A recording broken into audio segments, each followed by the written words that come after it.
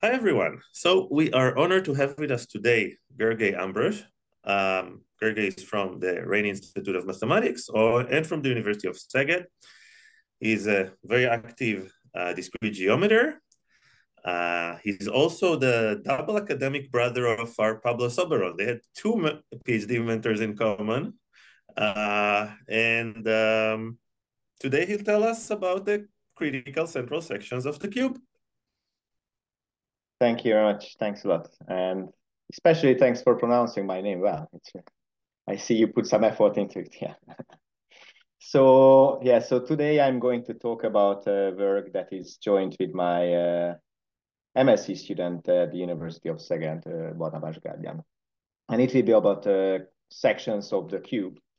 And it's quite an old topic. And then a number of things will come up, and I gave the subtitle, The Secret Affair of Euler, Laplace-Pólya, Irwin, and Hall. And we will see that all of these names will show up during the talk. So let's get started. So we are working with the cube, and now for the cube, I will use this cube of edge length 1 in n dimensions, and I will just denote it by Qn.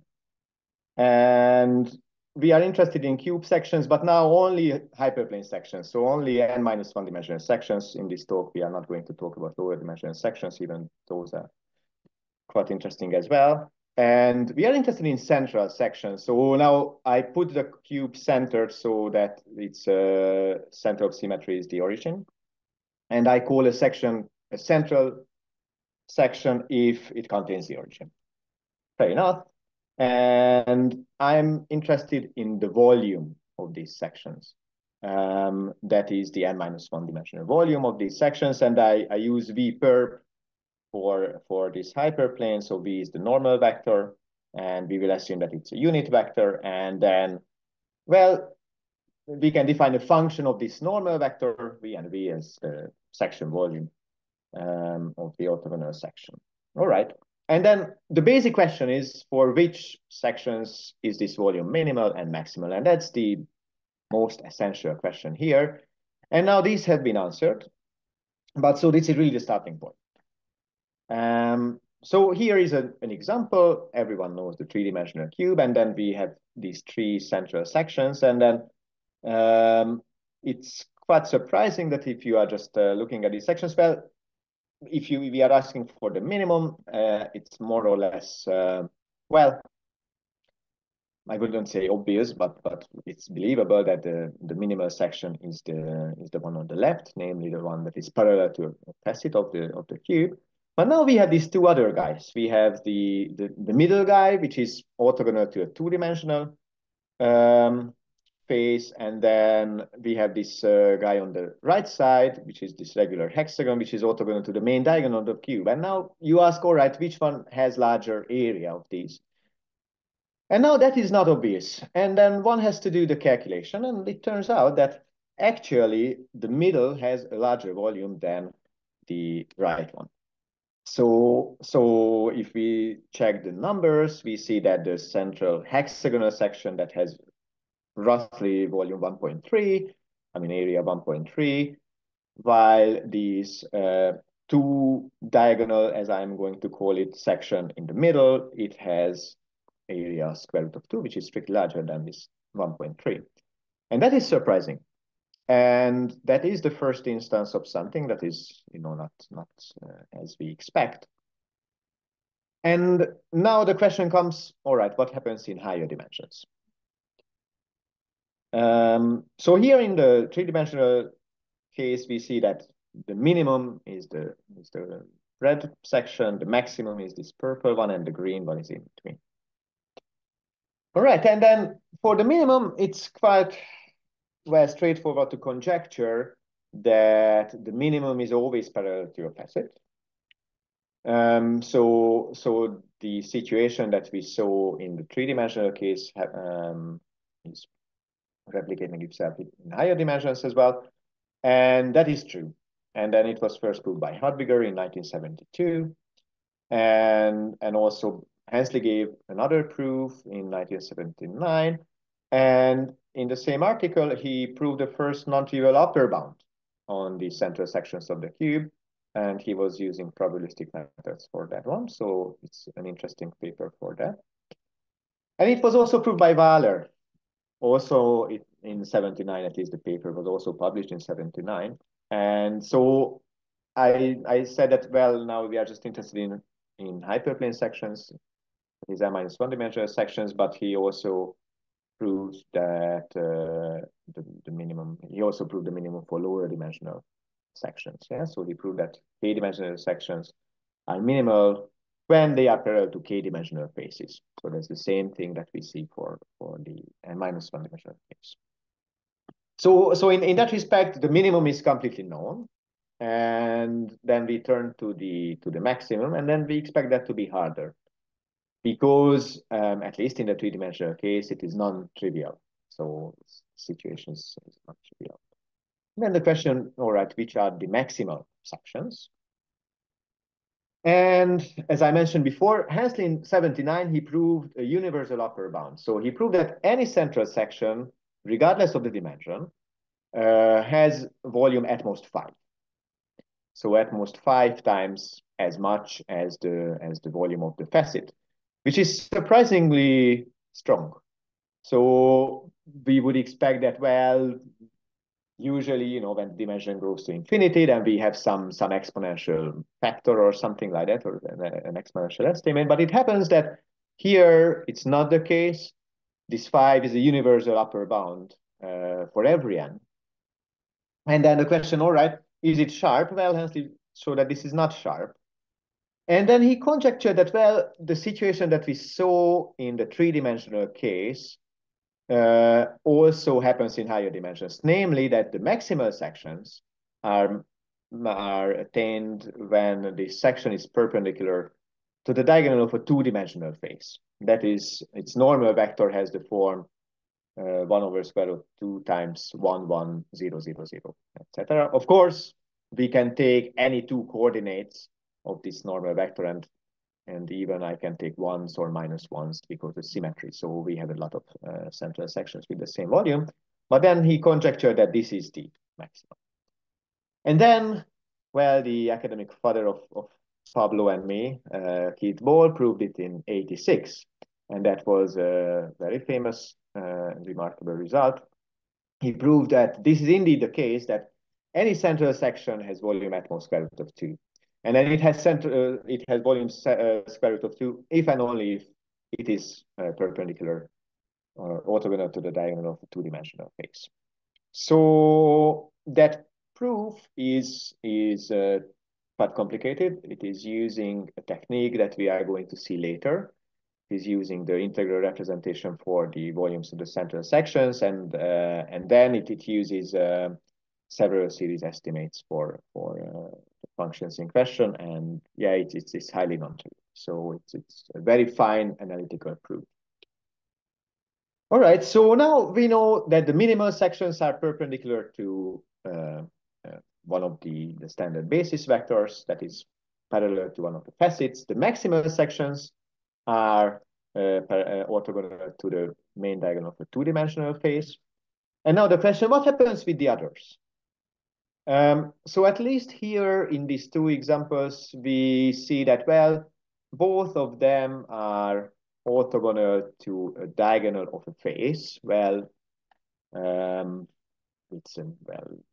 can say that, well, it's orthogonal to the diagonal of a one-dimensional face for the minimum, and then orthogonal for the diagonal of two-dimensional face for the maximum. And well, that's the question. What happens for the other directions?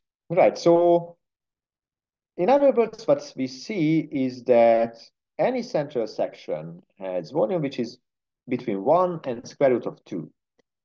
And it's very, very, very sharp. If we see the upper and the lower bounds are almost the same. So it can also be formulated as the cube is surprisingly fat in every direction. That's another way of saying this phenomenon. And in that respect, well, it behaves quite differently from let's say, the typical convex bodies in n. Okay, and then also by this we get a very nice counterexample to the Boussaman-Petit conjecture, an old question that you are probably familiar with. That is the question, well, assume that we have two centrally symmetric convex bodies, so that every central section of the first is smaller than the central section with the same hyperplane of the second. And then, of course, one would say that, well, then the volume of K should be less than or equal to the volume of L. And then one thinks that, well, you can just do some double integration or something like that. And, well, it's very plausible to believe this fact, and it's a beautiful fact and a beautiful conjecture. But unfortunately, it's not true. And well, the first counterexamples that were given were in much higher dimensions, but then when Kiesbol proved this maximality of the two diagonal sections, then actually we see that it provides a very simple counterexample to this conjecture. Namely, if we just take a ball and then we take a cube, and then let's say we normalize the cube and we normalize the ball so that the cube has slightly larger volume, then it turns out that, well, we know that every central section of the cube is roughly small. And then when one does the calculation, then it turns out that, well, this actually works whenever the dimension is at least 10. So whenever the number of dimensions is at least 10, then if you take a ball and a cube of, well, a slightly larger volume, it turns out that all the central sections of the cube are smaller than the central sections of the ball, even though the volume of the cube is larger than the volume of the ball. So that's a very beautiful and very simple counterexample to the Boussaman-Petit conjecture. And it's very surprising that such a natural conjecture is just, well, it's so not true. So. All right, but so let's return to sections. And so I said that, well, these two extremal sections that we have seen are orthogonal to diagonals of a face. And then let's introduce a notation. This D and K will be the diagonal of a K-dimensional face. Well, and so I can, up to permutation and then taking plus minus ones, I will just denote this vector by D and K, which has the form 1 over the square root of K times 1, 1, 1, 1, 1, 0, 0, 0, 0. Okay. So this is the main diagonal of a K-dimensional face, and then we can take these K diagonal sections that I'm going to call, and K diagonal sections will be just orthogonal to D and K. Okay, so what we saw that the maximal section is a 2 diagonal section and the minimal section is a 1 diagonal section. And then we somehow feel that, well, these diagonal sections, these are the, well, extremizers that we know, and then maybe they are also the local extremizers of this central section function that we introduced. And, well, now we know that the 1 diagonal section is minimal, the 2 diagonal section is maximal. So all the others are in between these two. Yeah, the 3 diagonal, 4 diagonal, 5 diagonal, and so on. These are in between these two. So the first question, how do these compare to each other? So what happens when we change K? Now, let's know that this doesn't depend on n. Yeah, because of my normalization, I was always taking the cube of edge length 1. Therefore, if I take the 2 diagonal section of 5-dimensional cube or a 2 diagonal section of a 10-dimensional cube, it will have the same volume. We can just embed one into the other. So this volume depends only on K, well, as long as the number of dimensions is at least K. And therefore, we can introduce this notation nu K, which will be just the volume of the K diagonal section. Now, because of symmetry, it doesn't matter which K diagonal section I'm talking of, because all of these have the same volume. Good. And now this is what we have seen before, that all these diagonal sections, they have they lie in between the one diagonal and the two diagonal sections. And actually, we know a bit more. So Hensley, in this 1979 article, he proved that, well, when k goes to infinity, then we know that the k diagonal sections, they converge to a limit. And this limit is square root of 6 over pi, and we will see why this is true.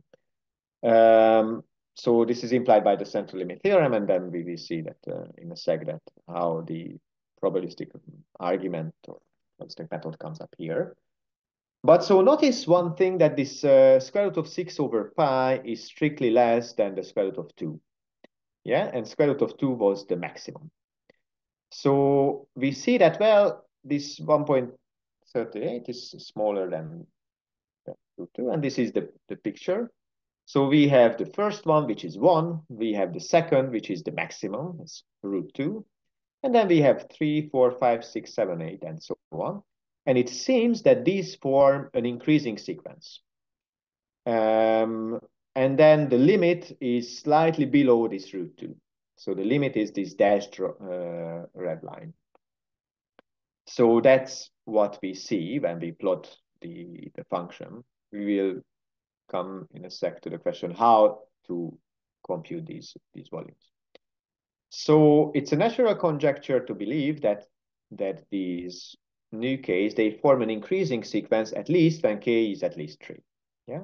So we know that the sequence is not increasing between 2 and 3, but from dimension 3 onwards. And that's what we would believe. I mean, that's what our intuition tells us, that somehow we would feel that, well, the main diagonal section should be maximal. Well, it happens not to be maximal, but actually only because this two diagonal section is an outlier. And so it seems that basically the universe is nice from 3 onwards, so that we are indeed having this nice increasing sequence. Actually, more can be seen. It seems, well, on this figure, we cannot see it that much, but it seems that this sequence is in fact concave, at least from 6 onwards. And that is, well, that's still a conjecture. It is more or less known that the sequence is concave from some index onwards, and I will get to that later. But so this is still an open question. All right. So let's see this monotonicity. So Aliev in 2021, so 3 years ago, proved that this inequality holds. So monotonicity would say that nu k is at most nu k plus 1. And this is slightly weaker than that. So he proved that square root of k times nu k is monotone increasing.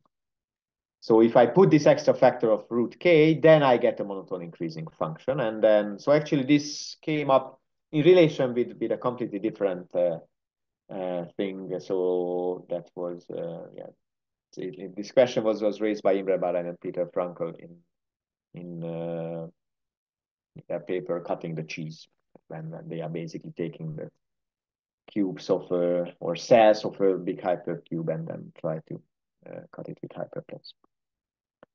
So this is what Aliev proved. And then, well, it was published in the same year that these new k's indeed form an increasing sequence from k equals 3 onwards. And it was proved by Bartafodar and Bernardo González Merino in 2021. And their proof again uses very fine analytic arguments, which use a series expansion of 4 integrals up to order 7, and then it's very fine comparisons between these terms in the series, and then it has a, well, so the paper itself is I think like 15 pages long, and then it has an appendix of the calculations, which is another, I don't know, 20 pages, so it's quite technical. But so they prove that indeed we have a monotone increasing sequence. Can I ask a question? Yeah, sure. I'm just curious. So, how did such a paper look like? What tools are being used? Like, when you say 15? So I I will get to a sec. So the basic question is, how do you compute these sections? Yeah, how do you compute nu k? And so far we haven't seen that, but we will see that it is possible to compute these nu k's exactly using an integral. And then once you have this integral, then we know series expansions for that integral. And then you have to do numerical calculations. And so basically they prove that, well, it holds from some index onwards, and then below that index, they had to check it numerically. So that's the very, very, very rough outline of Thank K. you. But so yeah, so the basic question, how do you compute these things? How do you work with these sections? So as I mentioned before, this is open that the sequence is concave for at least for K at least 5. And then if we zoom in, then this is what we see. So we really see that, well, at 5, if you see that there is a small dip, so it is not concave between 4, 5, and 6. But from 5 onwards, it seems to be concave. And then numerically, you can check that it is indeed concave. But so it hasn't been proven yet. Okay, so this is just zooming in between the second, third, fourth, and so on. So we see that at the beginning, there is some sort of irregularity, but after that, it's really smooth and sense. Good. And then, so let's just see the three-dimensional case. And then this is a plot of this function when the dimension is equals 3. So then we can parameterize the normal directions by 2 parameters. And then this is how it looks like. So on the peaks, we see the 2 diagonal sections. In the valleys, we see the 1 diagonal section. And then you have this saddle point, very nice saddle point in between the peaks and the valleys. And that saddle point is the three-dimensional, the main diagonal sections. So this is how it looks like. And now if we see if we check a cross-section of that, this is how a cross-section looks like. So in the middle, I have the 2 diagonal section. At the side, I have the 1 diagonal section. And the main diagonal section, the 3 diagonal section, is at this inflection point. So this is how the function behaves for n equals 3. All right. And so, well, I told you that the proof of case-ball is very nice, and it's very analytic, I would say. And then the question comes up naturally. Well, now we know that the main diagonal sections, they form an increasing sequence, at least from 3 onwards, and we know that their limit is smaller than the 2 diagonal volume. Now, if we knew that all the critical directions of these functions occurred at the diagonal sections, then it would imply that the maximum is indeed a 2 diagonal case, and then it would give us another proof for the maximality of these 2 diagonal sections, and then basically a proof that provides some insight into this phenomenon. So that's a very natural question. Is it true that all the critical directions or all the critical points of this central section function are at the diagonal directions? And then one would say that, well, of course, or at least one would have the feeling that, of course, it is true. At least in the three-dimensional case, it looks like that. Well, indeed, we have only these critical points, and that's basically the main point or the main question that we are working with. Is it true that the critical directions are all diagonal? All right, so what is a critical direction? The critical direction is just the critical point of this function on the unit sphere. And then it's a natural question, are all critical directions diagonal? And so question, how do you characterize critical directions? Or how can you find critical directions? But so actually there's a nice characterization that was proved by Ivanov and Tsurupa in 21, and I proved it by completely different methods in 22. But so the characterization is the same, well, luckily. And this is the characterization that, well, the unit vector is a critical direction if and only if this funny equality holds. So now what is this? So it tells us that the volume of this this convex hull, I will show you in a sec what this is proportional to 1 minus vk square, where vk is the kth coordinate of this normal vector. And now, so let's see which volume are we talking about.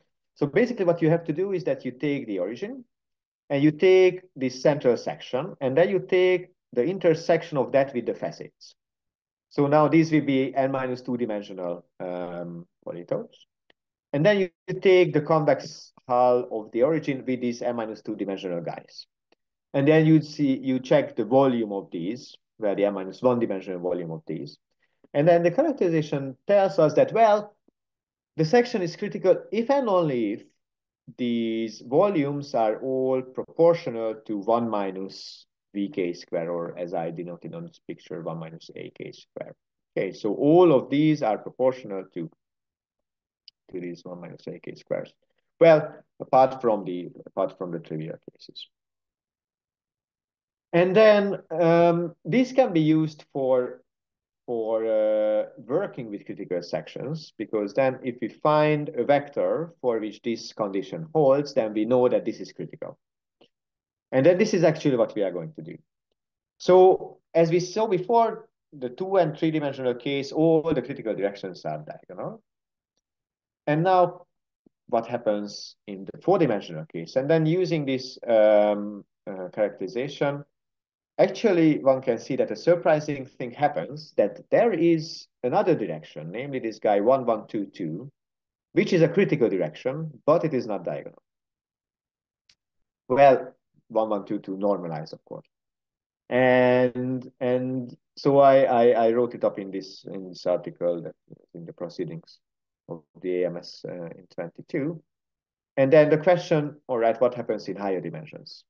Can we use the same characterization in higher dimensions? So is it true that in higher dimensions, all the critical directions are diagonal, or are there outliers in every dimension? Well, so now, of course, one should really ask the question, are there full dimensional critical directions that are non-diagonal? Because, of course, if I take a diagonal direction in a lower dimensional case, then it will be also critical in the higher dimensional case. So in the 4-dimensional case, we see that the one diagonal is the minimum, the 2 diagonal is the maximum, as we had seen before. The 3 diagonal is a saddle point, and then the 4 diagonal is, is a local max.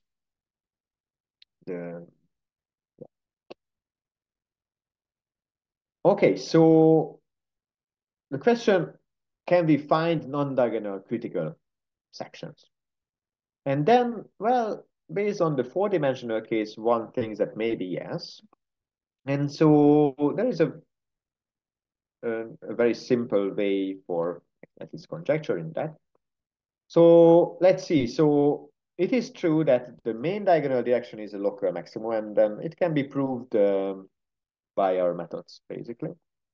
But so just take it for granted that the main diagonal is a local max. The two diagonal is a global max. And now just connect these two with an arc, with a great arc on the sphere, on the unit sphere.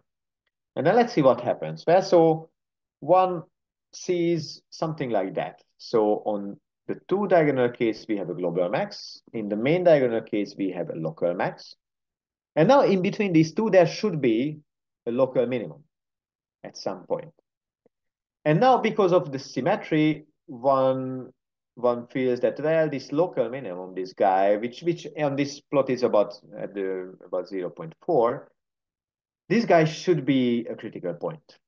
And it should be a saddle point, like in this direction, it is a local min, but if we check an orthogonal direction, it's a local max. And it turns out that this is indeed the case. This is really how this thing looks like. And then the reason why in 3 dimensions we don't see that situation is that we just don't have enough directions. So, or we just don't have enough dimensions. So really from 4 dimensions onwards, this is how it behaves. So if we just connect with the great arc, this 2 diagonal and n diagonal, then we see a local min, and this local minimum is going to be a critical direction. And one can indeed prove it this way. Well, one would have to prove that the main diagonal is a local maximum, and that can be achieved as well. And so this is what we do. And then it turns out that there is always a non-diagonal critical central section whose normal vector is of the form A, B, B, B, B, B, B, B. So basically, it's a renormalized version of, let's say, 1, 1, X, X, X, X, X, X. And so that is surprising. But it also shows that this proof idea for the maximality cannot work because we have other critical directions. So somehow it expresses that the behavior of this function is non-trivial. So if you check the function on the unit sphere, it's non-trivial. All right, so let's get back to the question of Adams. So how do we prove this, and how do we work with these sections, or how can we compute these sections? And so actually that goes back quite a long time ago. And it goes back to Laplace more than 200 years ago. And then he found a formula for the main diagonal sections. And then Pólya, 100 years later, generalized it to all the diagonal sections. And this is his formula. So remember, V is the normal vector. And then this V and V is just the volume of the section orthogonal to the normal vector V. And then he tells us that, well, you can calculate it as an integral where you have to integrate this product of these sinc functions. And the sinc is just sine x over x. So that's sinc x. Okay. And then you have to take all the coordinates of the normal vector. You take the sinc of vi times t. So sine of vi times t over vi times t. Now we see that, of course, when x goes to 0, this converges to 1. This is how this sinc function behaves. And now you integrate this over the real line. And this integral is going to give you precisely the volume of this center function. Now, why is it true? We will come back to it. Okay, but so, because at the first sight, it seems quite surprising that, well, such an integral gives back this center volume. All right, so how or why does this integral come up? And then the answer for that is the probabilistic method. So let's imagine the following. Now let's just, so before I was working on the cube with edge length 1. And now for a sec, let's just take IID random variables on the interval -1, 1. So I'm just taking twice the cube. And then I take n of these random variables, x1 up to xn. And now if we just notice then, if we just take this vector x1 up to xn, then this is, and I multiply it by 1/2, then this is a uniform random vector on the cube. So, very good. And the other thing is that, well, what I'm interested in, for a given normal vector v, I'm interested in the central section. Now, what is the central section? Where is the set of vectors where the inner product or scalar product will be 0. And then I can just write this scalar product in terms of the xi's. Yeah, namely, the inner product is nothing else but the sum of vi times xi. Yeah, where this q is a uniform point in the cube. Now, how can we calculate the volume of this central section? Well, I take a small slab about it. Yeah, a slab of width, let's say 2 epsilon. And I calculate the volume of that slab, and I divide it by 2 epsilon. And when epsilon goes to 0, well, this should go to the volume of the central section. Well, it works in almost all cases. But on the other hand, we can write it in terms of the random variables. And now this is just the probability that this sum, this linear combination of the random variables, has absolute value at most epsilon. And now we see that when epsilon goes to 0, this is going to be expressed by the density of that function, of that random variable, the sum at 0. So really, the volume of the central function, the central section, can be expressed as the density of this random variable at 0. And now the question, how can we express this density? Well,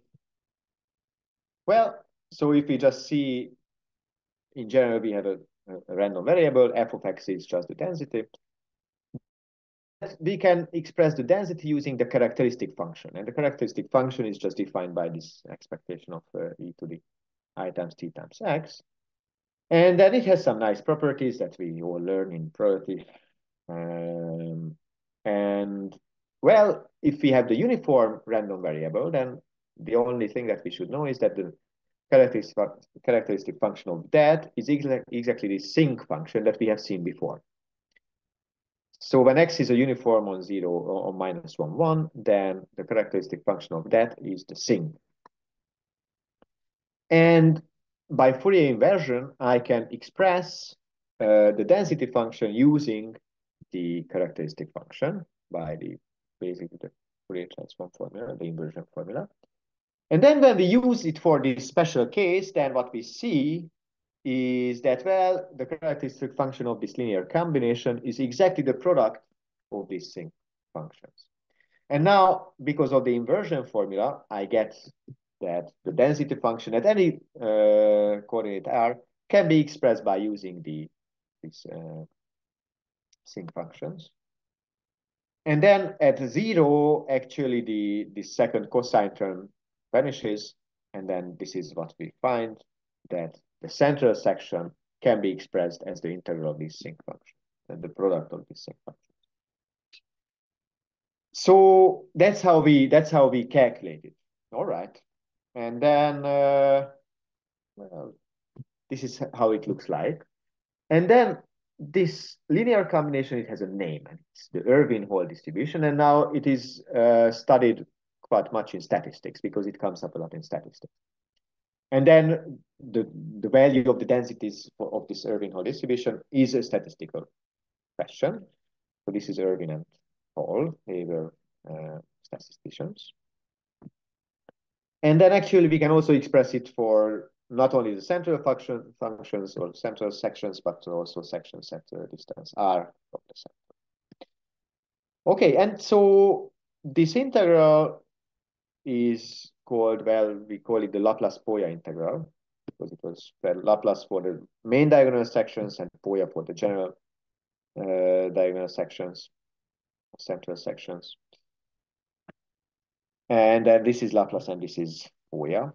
And so if we just write this integral, now it's a very simple integral. We just take the integral of the sinc function to the n, and we multiply it by cosine rt. And we see that the central section function has volume j and 0. And so the question, all right, we just have to deal with these integrals, and then can we somehow massage them or handle them well.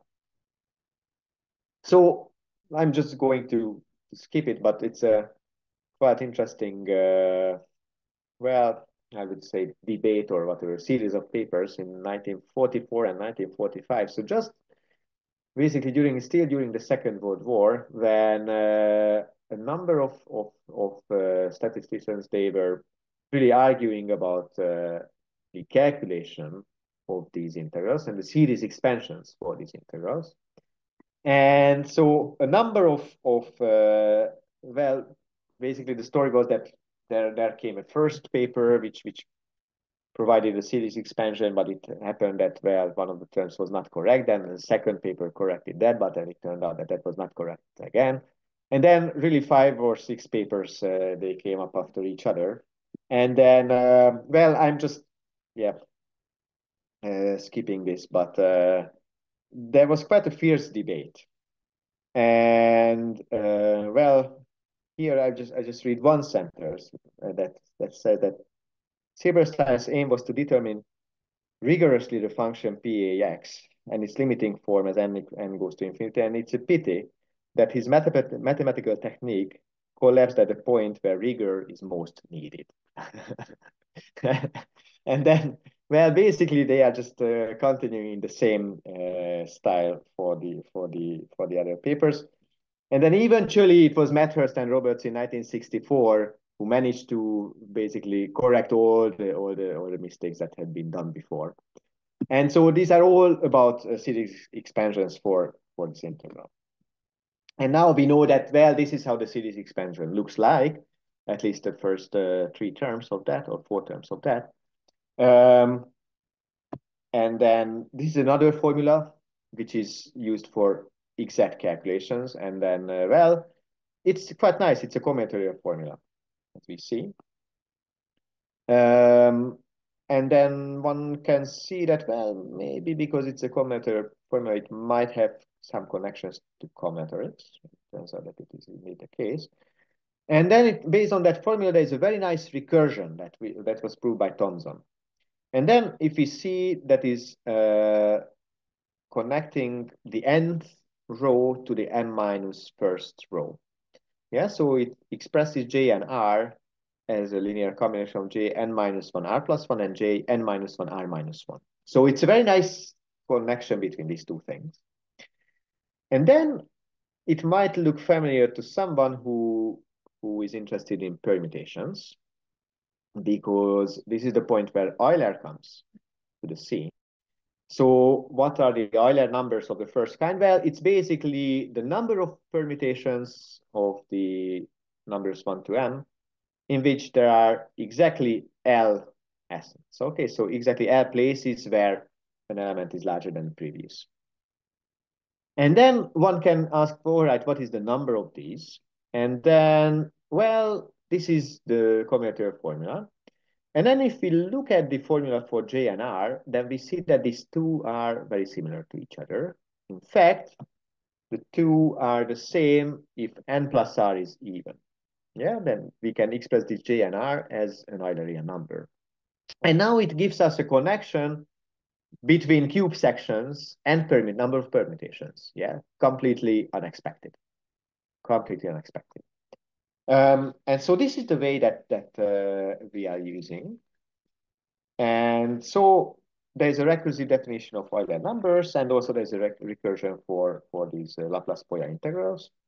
And then, well, we now see 4 different interpretations of this central section function. It is first the value of the Laplace-Pólya integral, then it is related to the central diagonal section of the cube, then it is the peak of the Irvine hole density, and it is also an Eulerian number. So it turns out that these 4 concepts are really the same. And it gives us a very nice connection between these 4 things. And it turns out that the geometric estimates that we need boil down to estimating this ratio between these Eulerian numbers or Laplace-Pólya integrals, where the index is jumping by 2. And I will not go into the details, I will just skip over them, but it's very nice that basically in all our proofs, the proof boils down to this very same combinatorial inequality that we need. And so actually, Leusier and Nicolas proved that this inequality holds for every even number. And again, their proof is very quite technically demanding, and it uses the series expansion that we have seen before. And what we do is we prove this inequality or these 2 inequalities by completely combinatorial methods, using only the recursion that we have seen before. And so actually what we prove is prove an upper and the lower bound for all these fractions, J and R plus 2 over J and R, where n and r are essentially arbitrary. And then these are the forms that we prove for the lower and the upper bounds. And these are very carefully well designed and really found so that the recursion works. So basically, once you have this inequality for a row, then using the recursive formula for J and R, you can prove it for the next row. So that's the idea. That's how we prove these inequalities.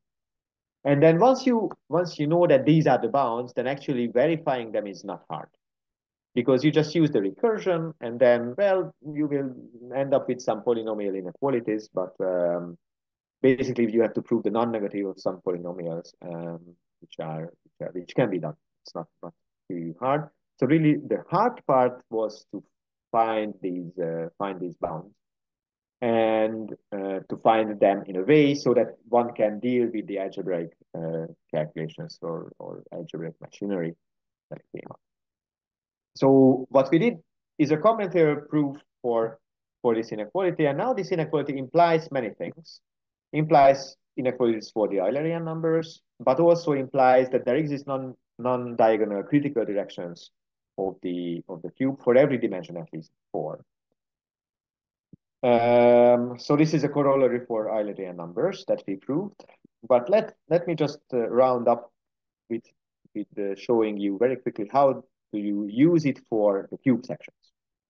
So we will prove that there exist non-diagonal directions which are critical.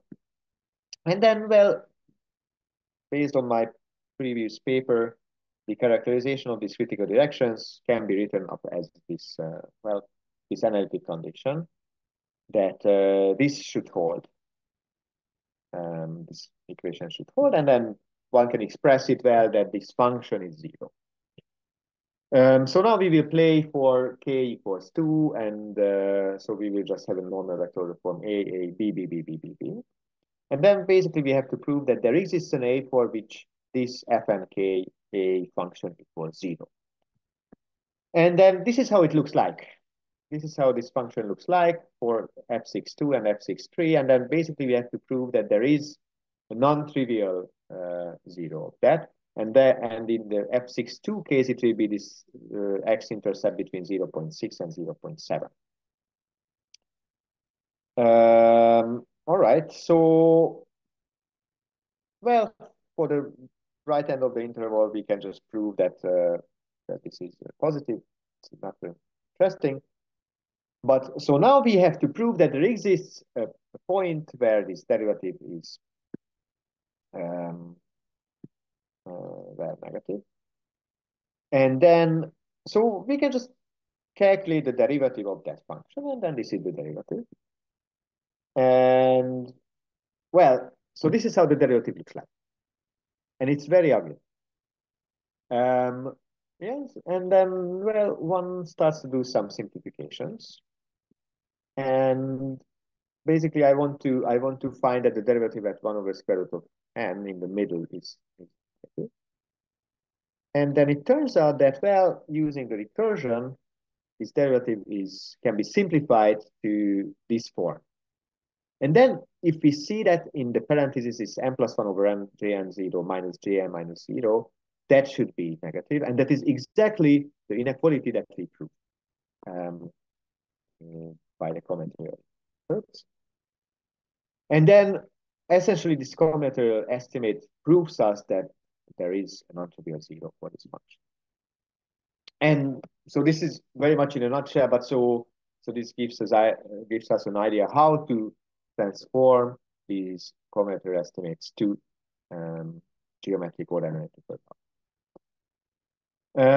So now so what we proved is that there are basically non-diagonal critical directions of the form A, B, B, B, B, B, B, B. Now, a natural question, well, are there also such sections whose normal vectors are of the form, let's say, 3A's and M minus 3B's, or 4A's and M minus 4B's, and so on. But it seems that there are no such sections. So numerically, we checked it for n equals 6 and 7. But so I would say that it's quite plausible to believe that this is the only one. This is the only one that is non-diagonal. All right. The second question, which is open, is that this non-diagonal critical direction is a saddle point that we found. So it doesn't exclude the possibility that all the locally extremal sections are diagonal, and that would actually be sufficient to prove or find an alternative proof for the maximality that we proved. Now, and this is a very interesting question. So I said you that the monotonicity, if you remember the monotonicity of these diagonal sections, it was proved by this very technical paper. So can we find a simple proof, I mean a combinatorial proof for that, based on the same ideas that we used for these critical reactions? It turns out that probably you can, so we are working on it right now, but so let's wait for it. Another question for the concavity that I mentioned, can we find a combinatorial proof for the concavity of the central diagonal sections? And then one can study lower dimensional sections, other convex bodies, projections, and so on and so on. So there are a lot of open questions. But so basically, the main motif here is that we can use a combinatorial inequality that via probabilistic tools transforms to a geometric inequality. And then this, this whole setup is very nice and very effective and very efficient. So that's it. And thanks a lot for your attention. And I hope I didn't go over time too much.